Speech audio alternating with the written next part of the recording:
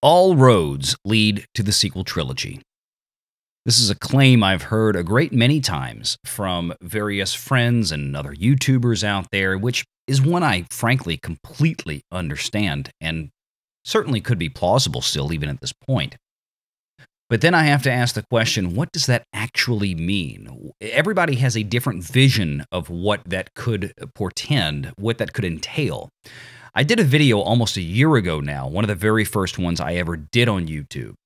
And I talked about my hypothesis on where this could go from here. Because, you know, what we do on this channel, as we've said a great many times, is that we try to put Hollywood and the entertainment industry through the business and financial lens of reality.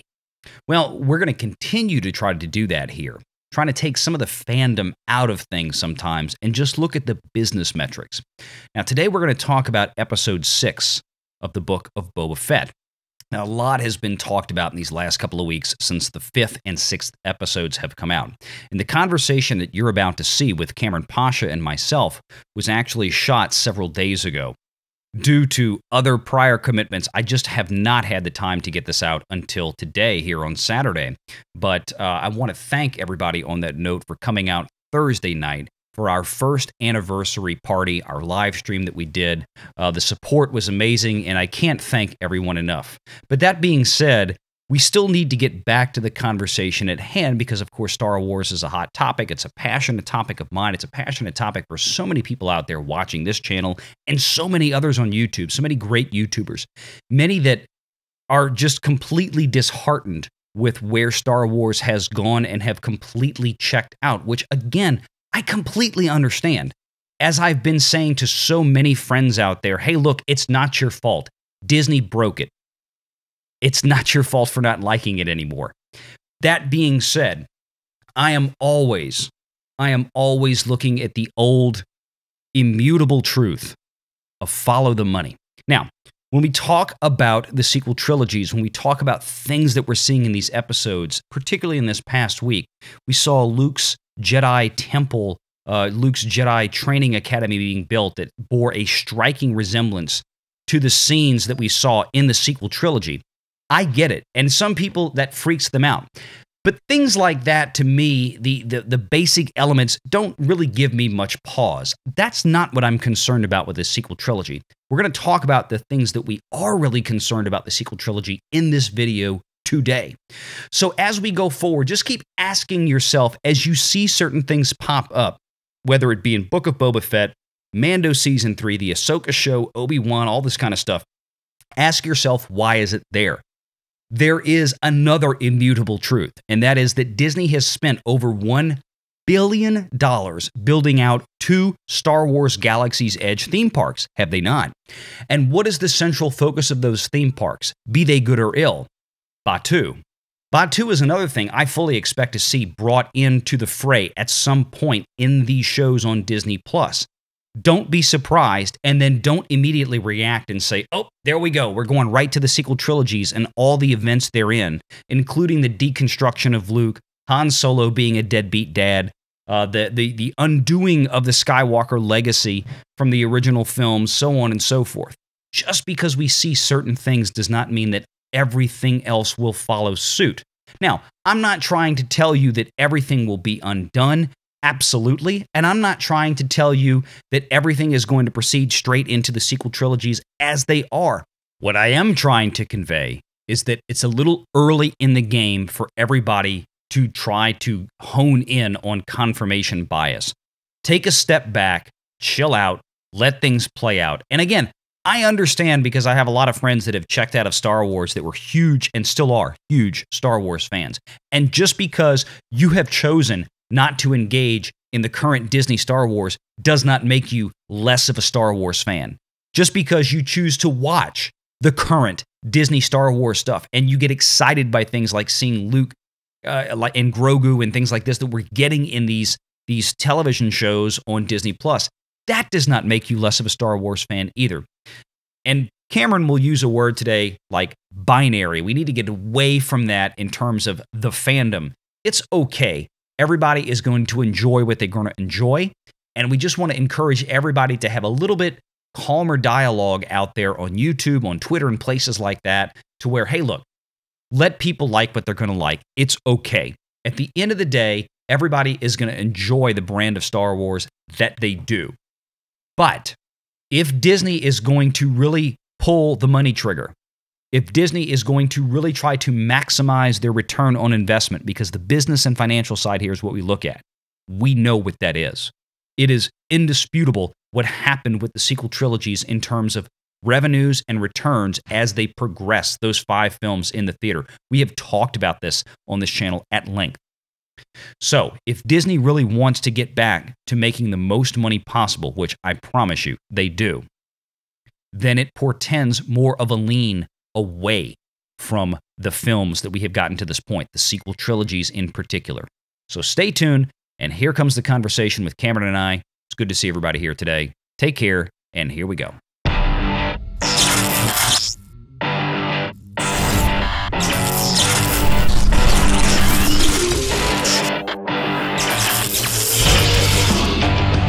Renegade Online.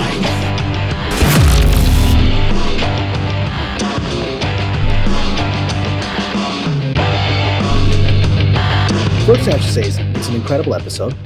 It's even better than the previous one, which blew me away. And this blew me away a whole other level. As I wrote on my Patreon, this episode of the Book of Boba Fett, and one could argue whether it's even Book of Boba Fett, and it doesn't matter, as I said in my Patreon. This episode of Star Wars, it gave me more than I knew I wanted. It gave me more than I thought was possible, and it gave me more than I knew I wanted. It was like a magical genie appearing from a lamp, giving you your innermost wishes that you didn't even know about, right? So it is masterful storytelling. It's masterful writing. With that in mind, now that we have seen that masterful writing is very much in the cards and a possibility on the show, the idea that someone like Jon Favreau, Dave Filoni, who are capable of masterful storytelling will then lead us to disappointing storytelling seems improbable. And we can talk about why there was some disappointment. We'll talk about a little bit later why there was some disappointment with the earlier parts of the show. But compared to The Mandalorian, which was largely masterful storytelling, and now we're seeing masterful storytelling in this series, it seems very improbable to me as a screenwriter, someone who does this professionally, that someone with that level of craft that we saw last night will be like, "Ooh, I'm just gonna and have this whole series end in a disastrous sequel finale, sequel trilogy where that most of the audience doesn't want and people didn't buy toys for." That's where I'm gonna go with that, because with my genius, I can't find a way out of that, right? So that seems to me an improbable future sequence of events. But so let's look at what this means first from a storytelling perspective.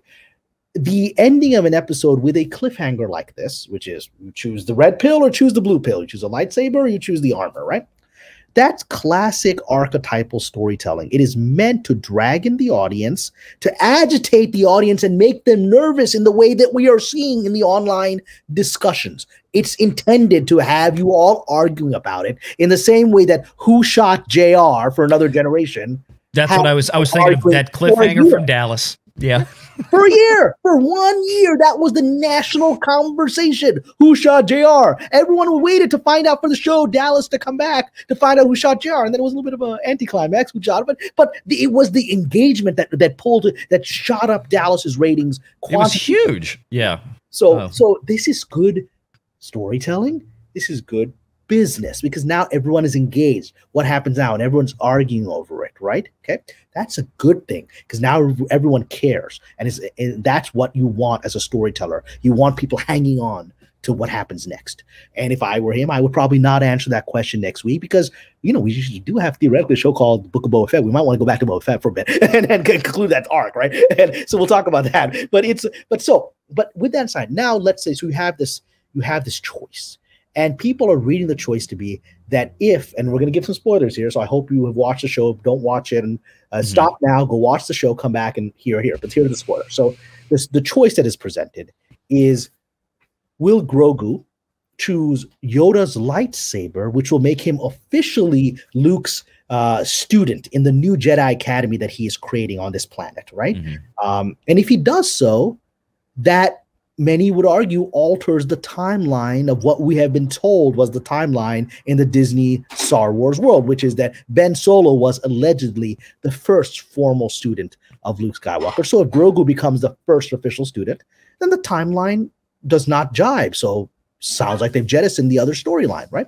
But then people are concerned. Well, then if it doesn't jive, so if he comes back and makes a choice, I'm choosing the armor, which will allow me to go back to my father figure, the Mandalorian Din Djarin, then I guess that means the only outcome of that is Jon Favreau has embraced the final version of the story where Luke Skywalker is an angry old hermit who abandons his family and dies alone.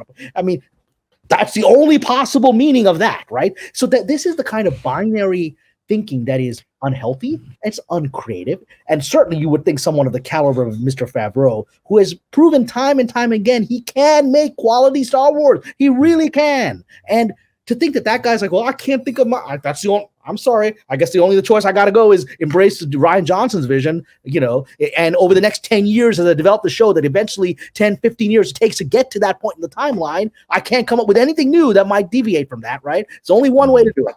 So that's not realistic. My view is that the more real, and if I was the writer trying to engage the audience and get it talking, I would make the unexpected choice, which is go with the armor and have him return for season 3 of The Mandalorian to Din Djarin, and as our friend Stephanie Janicek pointed out, that they've refitted the back where the astromech droid should be. There's a little space back there that could actually fit Grogu very nicely, so that could be his gunner seat in the back. Oh yeah, we all picked up after episode 5 when they showed that. It's you knew that was a Grogu-sized pod. I mean, so he's going to be in there for some time. But does that mean that he's never going to become Luke Skywalker's student? As I think we talked about this just before we went online, this entire episode was meant to parallel The Empire Strikes Back and the training sequence with Yoda. And perhaps you can comment on what happened with Empire Strikes Back and Yoda if we actually follow the linear parallel of what happened to Luke and Yoda as student and teacher. Yeah, I've been talking back and forth with people about this all day, and it's like you said, binary is an excellent choice of words for this. I don't think it's an all or nothing proposition at this point, whichever way he chooses. But what struck me is, like we said, visually, the dialogue, the script, everything was a replication of Empire Strikes Back. We had Luke carrying Yoda. Now we had him carrying Grogu. Luke is now the teacher, Grogu the student this time, obviously, but everything in there was all callbacks. Well, when it came down to that choice at the end, I was like, oh, I can hear the people talking now. But the first thing I thought of, well, duh, because in Empire Strikes Back, what did Luke do? He had, during the training, in the middle of training, quite literally, he gets distracted. He sees visions of his friends that are in trouble in Cloud City. And he tells Yoda, I'm sorry, I have to go. Yoda says, but you're not ready. Your training's not finished. It's too dangerous. You have to make this choice. You can't do this right now. And he says, sorry, I got to bail. And he left. And he came back in Return of the Jedi. And he came back. And and then we take that one more level of that. But so let's say, so if we're going to follow that journey, then it seems likely, if we're just going to follow into Empire Strikes Back, it makes sense for Grogu to go, I'm going to leave with my training incomplete to go help my friend or be with my friend Din Djarin. And he goes off on an adventure with Din Djarin and learns some lessons with him over the course of another season of The Mandalorian, where people buy lots of baby Grogu toys, right? And then he comes back with those lessons learned to Luke Skywalker. And if I were wise, I would use Luke Skywalker sparingly, as they are doing, right? And I would. Yes. So, yeah, and I was going to say real quick, another point to this that's important to consider is that given where we are in the timeline, if I'm not mistaken, and I may be, we're still at least 5 years away, if not 6 or 7, from the point where Ben Solo would arrive as a 10-year-old, as I believe he was, to the academy. Because I think, we don't even know if he's born yet at this point. This is 5 years after, this is about 5 years. 5 years after ROJ, yeah. So he's too young. So the point is that there is at least probably a couple of 2 or 3 years of space here that Grogu could leave and still come back and still be the first student. Who have lots of adventures and sell them lots of toys on the other shows. But the other objection, and I just talked with our mutual friend Mary Mayhem, and she raised a really important story objection. She's like, the character of Luke at the end, who's detached and has learned to escape detachment isn't exactly the character we had in Return of the Jedi. Return of the Jedi, he learned to balance those things, right? You know, he learned not to take his attachments to an extreme where they would push him to anger in his desire to protect his sister. He almost killed his own father, but he transcended that. But he never gave up his love for his sister. It was actually his attachment to his father that made him a hero. And this is the thing, and that's the subtext of the final moment of Return of the Jedi when Luke Skywalker is on Endor and he's looking out and he sees the ghost, the Force ghost of Yoda, Obi-Wan, and his father Anakin. They've been reunited in the afterlife, and Obi-Wan and Alec Guinness, what a great actor, is looking over at Anakin with pride. Both Obi-Wan and Yoda had given up on Anakin. They did not believe he was redeemable. And that came out of their detached analysis of the situation as a Jedi. And because Luke wasn't detached, he was able to see the truth that his father really could be salvaged and saved. And he did save him.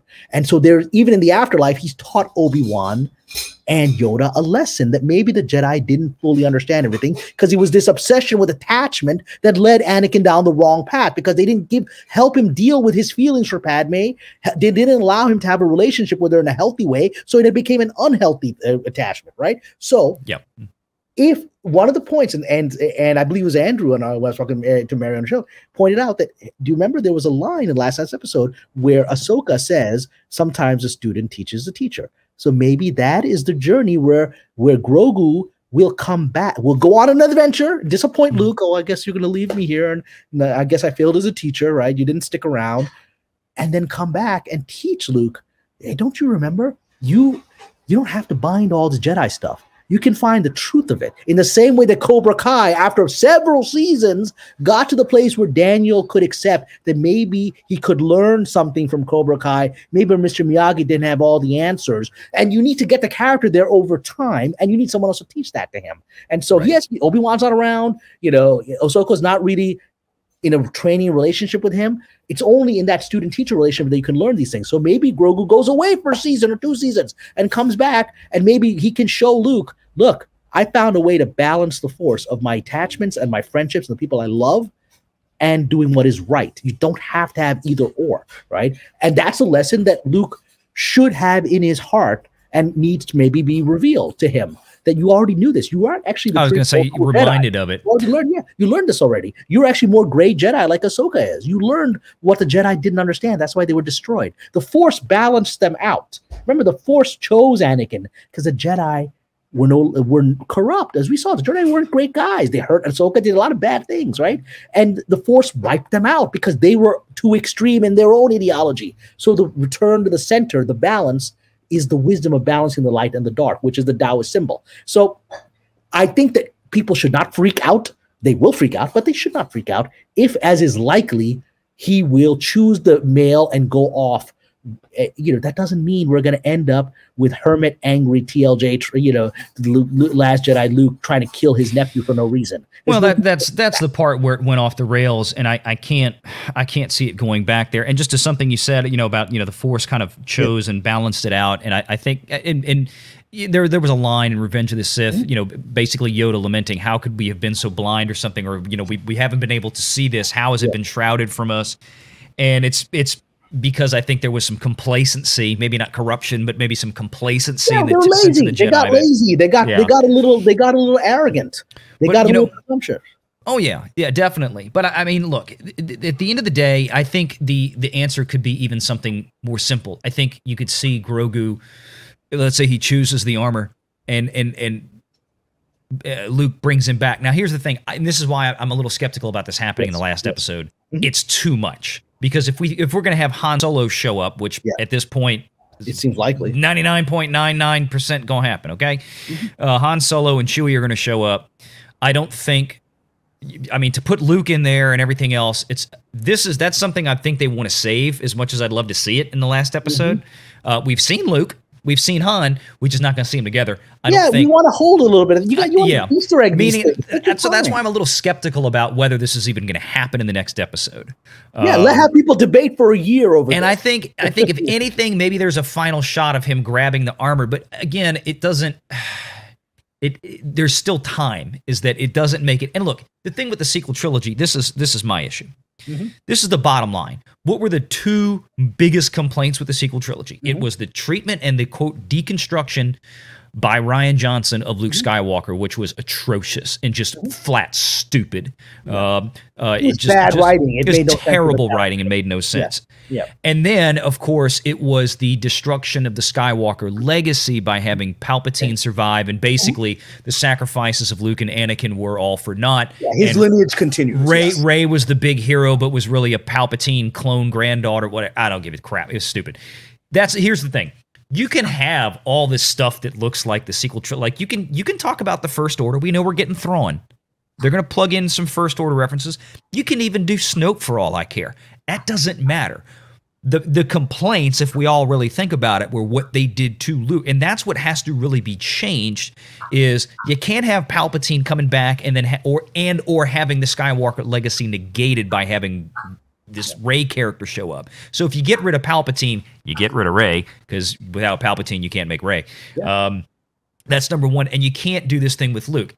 If WDW Pro, if the information that he's getting from people that he knows at Lucasfilm and Disney, which have been quite often very correct in the past, then everything going forward with Star Wars is going to centrally focus around Grogu. And if the argument for the sequel trilogy people are, well, at some point, of course, Ben is going to have to kill Grogu, or Grogu's going to have to disappear. Grogu is a Disney cash register, and he's going to keep being a Disney cash register. That's why he's in this show. That's why this show went back to Grogu. That's why Mando Season 3 is going to focus on that kind of stuff. All of that is going to continue. So they're not going to kill him or let Ben Solo kill him. Somebody was saying today about the Jedi Academy. Oh, well, they brought that back from the sequel trilogy. I'm like, dude, the Jedi Academy was around since, I think, 1990-something in the books. And if I am Jon Favreau, I'm going to have a lot, and I've heard from my friends who are in his crew who said Jon Favreau doesn't like The Last Jedi. He didn't share its vision. He didn't like it. And if that is true, and I believe it to be true, because these mutual friends know Jon well. If that's true, and I believe that to be true based on the choices Jon has made with story, then that's a little, subtle screw you to Rian Johnson to build up the temple with the same design and then take it in a completely different storyline.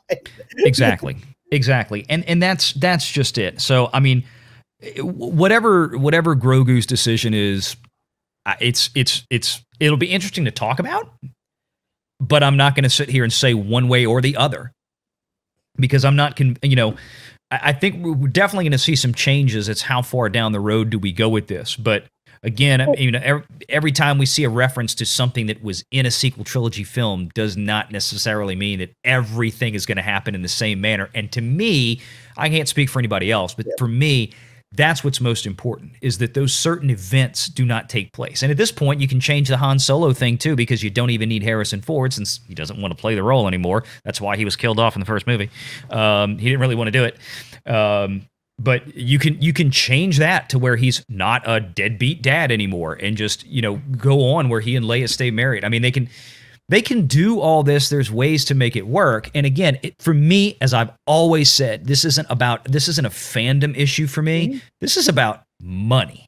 This is about business. So when Disney knows I can make money if I go do this, they're going to go do it. They can't the sequel trilogy's dead. There is no more revenue to be made from that. And nobody bought the toys from it. Nobody went off and bought the merch was a mess. Toys. And so that's, people were arguing with it. Well, they can't retcon it because there's loyal fans. So it's like, what loyal fans? The people that wouldn't buy the Rose Tico toys, the ones that have all the, that wouldn't buy the toys for Kylo Ren. What loyal fans? The only loyalty that matters is, are you spending your money? You're not spending your money, so your words on Twitter don't mean anything. Right. Now, they're spending their money on Grogu. They're spending their money on Mando merch.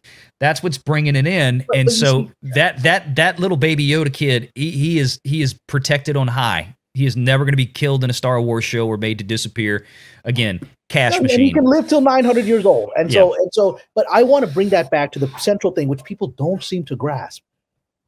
There is no profit. There is no revenue stream in returning the timeline to the Last Jedi fake trilogy world.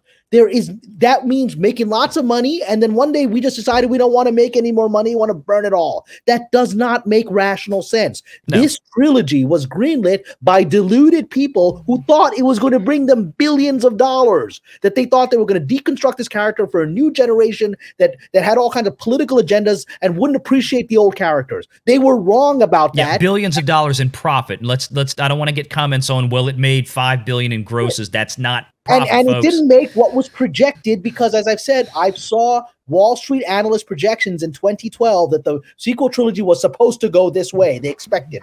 First movie would make $2 billion, second would be 2.5, and the third would be 3. Instead, it was $2 billion, which they were right on, because nobody knew what it was going to be, so I was going to go see it. The second one, when they saw the second one, it dropped to 1/2 of the projection, 1.3 billion, and then it dropped to 1/3 of the projection, 1 billion. That is not the direction Wall Street wanted. No. That doesn't help them make it profitable. So there is no profitability in going back to a failed experiment, that was what it was. And so the idea that, well, no, they have to go.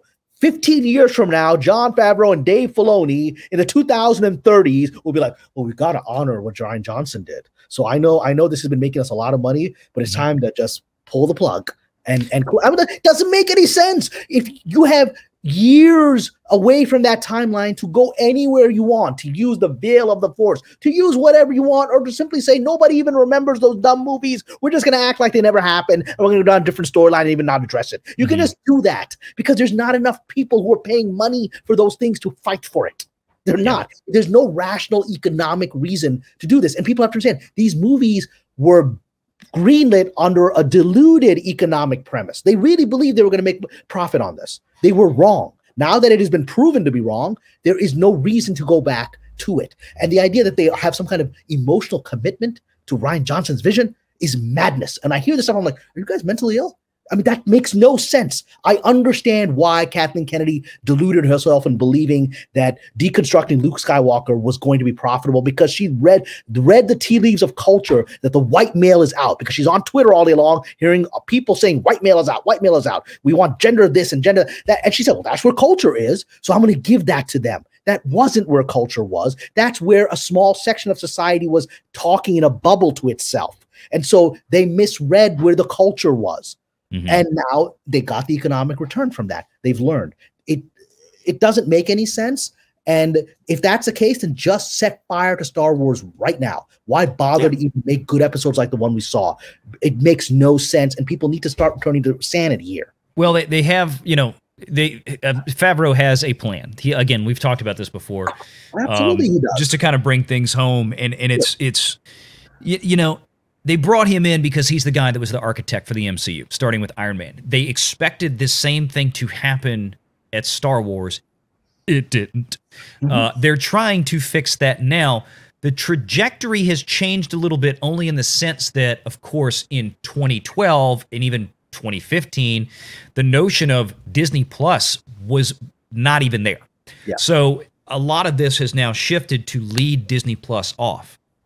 Again, they're trying to get that. They're trying to get that arm of Disney to profitability. They're still 2 to 3 years away from making Disney Plus turn a profit. They have to keep putting these shows on there to do that, because they don't have a whole lot else in terms of new content. The library that they have there has been keeping people. But the point is this: for every piece of story, and I'm not talking about nitpicky little stuff, but I'm talking about like Grogu selects the armor kind of thing. You're going to scare more people away that are hanging by a thread, with the hope that this is going to get better. But the more things that happen, and I'm talking about the deep-seated stuff, not just, oh, that looks like the same Jedi Academy thing as what they had in the movies. Fine, that part does not bother me. But if we start seeing Luke act like he's changing for the worse, if we start seeing things like other character hints, or we see Han and Leia get a divorce or something like that, they're bickering couple, and he abandons Ben, then you can start flipping out. Because that's not what the audience wants. And then the audience is going to go. At that point, it's totally dead. It's over. Nobody wants to see, Han and Leia hating each other. Nobody wants to. Nobody wants to see him being a bad dad. Nobody wants to see that, right? That's not what the audience wants. They're gonna shut it off, and the revenue stream is gonna stop. And again, going back to Luke, the character that we saw last night. Now people are critiquing. Well, he's so emotionally detached, and Luke should be a little more centered than that. I was like, well, here's this: emotionally detached. Can you see that emotionally detached, Zen-centered dude randomly decided to kill his nephew because the guy's having a bad dream? Does that character go from the one you saw last night? Can you ever see that character getting there? It doesn't make any sense. So the very critique that people are giving takes away the critique that they have that this is going to lead to Last Jedi. This character, Mr. Zen, dude, Japanese, Zen figure sitting there cannot become that guy. You can't get the character there. I mean, yeah, they'd have to come up with the most ridiculous level of trauma or something. But I mean, And how does he run a school? It doesn't make any sense. And again, and that's why I said that the whole it happened because he had a bad dream BS. And the only thing is, well, and I've seen people say this, and I'll reiterate this as a closing point. Yes. Well, what's going to drive him over the edge is, because Grogu's going to get killed. I mean, Ben Solo's going to have to kill him. That's going to be the one that he's going to have to go after or something like that. And that's what's going to turn Luke, or he's going to have. They are not going to kill Grogu. He is a damn cash machine. That's like Bob Chapek saying, Disney might be an episode where they're going to fake you out like he's dead. He's gone. Yeah. He's coming. I'm telling you. They might put Grogu in carbonite for an episode. Okay. Grogu is worth billions of dollars to them over the next several years. That's what they see right now. Because you look at the reactions on YouTube today that people had when he, and I've been watching a few of them sporadically today. Anna, that Star Wars girl, 18 straight minutes, and that was edited down. 18 minutes of her squealing in excitement during the whole episode. And I'm just sitting there smiling and laughing. I had it on. I was like, I couldn't believe it. Anna's not afraid to criticize Star Wars. She's not afraid to criticize it. She's not. And it's like, I'm not trying to pick on you, Anna, right now. I'm sorry if I'm, got to use you as an example. But no, I love the video. But that's the kind of thing I'm talking about, is that those reactions is what's driving the financial decisions right now. That is it. You cannot touch that character. And it is the sacred money cow at Disney right now. It would be like Bob Chapek telling people, telling Jon Favreau, can you just hire an arsonist and set fire to my house while I and my family are still in it? It's not something they're going to do. It's not. There's no incentive to do this. It doesn't make any sense. No. Here's the bottom line, folks. We got to be patient. We're not going to take one little thing here and there and say that, it's all going to be just like this in the end. Look, there will be it might. It could. It might happen. It could happen. Sure, I don't think we're there yet. I don't think. I really don't. And again, at the end of the day, I'm looking at this purely from a business perspective. It's and there will be surprise twists because that's good storytelling. Yeah. I feel like watching some of the reactions from what I call the Black Pillars to a wonderful episode last night, trying to find fault with it and saying this and that, and this is going to lead to The Last Jedi. I was like, these are the people that would have sat in the audience at Empire Strikes Back and go, well, this franchise is over. Let's look at it. Han Solo's, the bad guys won. Han Solo's in carbonite. Luke's had his hand chopped off. Bad guy's his dad. There's no way coming back from that. It's over. It's what a garbage. Have you ever thought there might be a subsequent surprise twist to all of these storylines? That's what good writing is. Yeah, I think we're going to see a lot of red herrings, folks, in the coming shows. I really do. Because they want to emotionally engage, which is what twists do. Last night was a surprise. It was a surprise to me. And now there will be other surprises that are making go, oh my God, where are they going to go from this? I'm scared now. It's good if you're scared. You weren't scared in The Last Jedi. I watched that movie. It's hard to keep your eyes open because nothing happens. There's no emotional engagement. And you don't care about these people. You don't care. Luke is somebody that because you don't recognize him. You don't care about him from the first time you see him throw that lightsaber. You don't care. You're not invested. The reason people are arguing about this is they're now invested in Grogu making a choice. That's good writing. And if you can't see that that's good writing, you're living on another planet. Yeah, I mean, it was exactly what you just said. When it came to The Last Jedi, I mean, that was me too. I mean, I remember watching that. And then the minute he flipped that lightsaber, I was kind of like, wait, what? And after that, it was all downhill. I mean, I was largely emotionally detached from the movie after that, just because I never got excited in the movie. I never got on the edge of my seat. What's going to happen? I just got increasingly the sense of being buried alive. Right? I mean, no matter what twist happened, I just, when Snoke got killed, none of it. I was like more like someone is burying me alive, step by step. I can't breathe. There was everything about that movie was just a what the hell is this? And what am I watching even? And again, the shelf life of it bore out in the sales after the fact. The Blu-ray DVD sales dropped precipitously off from the first film, and the last film, of course, was even worse. And then, of course, the other things like Solo and things we've talked about before. But I mean, that's it. That's where we're at, and all this is academic for right now until next week when Episode 7 comes out. And I've got just as a preview, a couple of friends like Echo Base and some other folks hopefully be joining me, some Star Wars YouTube channels to come in and kind of just share their fan thoughts on it. So we'll probably be doing that next week. Stay tuned for that. And tomorrow, our 1-year anniversary live stream. Check it out, 6 p.m. Central Standard Time. Cameron, I got to send you a link because I just realized you're not on Twitter. Be able to come join that for a little bit. Good. I was like, I don't think I sent Cameron anything because he's not on Twitter. You mentioned you were going to do it, but I'd be delighted. Yeah, I'm not on Twitter. I haven't set it up yet. I'll send it to you tomorrow. So anyway, folks, it's good to see everybody. Cameron, appreciate you being here. It's fun as always, and we'll try to keep doing these every week. People seem to keep loving them, and make sure you check out Kamran Pasha on Patreon. We'll leave a link in the description below. And until next time, take care.